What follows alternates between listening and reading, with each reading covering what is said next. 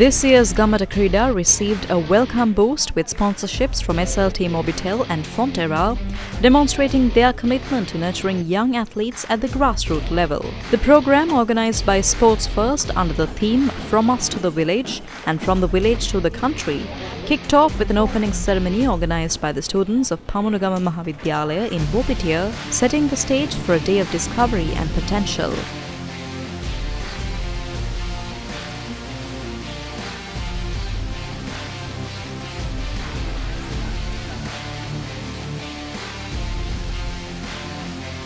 Adding their energy and enthusiasm to this initiative were representatives from Pamunugama Mahavidyalaya and the senior management of Newsfirst and SLT Mobitel. Nearly 300 athletes from the Pamunugama Mahavidyalaya in Bopitiya and surrounding schools participated in the Gamata Kreeda program today. These young hopefuls had the exciting opportunity to be coached by a group of experienced sports personnel who themselves have won national and international titles, making this a truly valuable learning experience.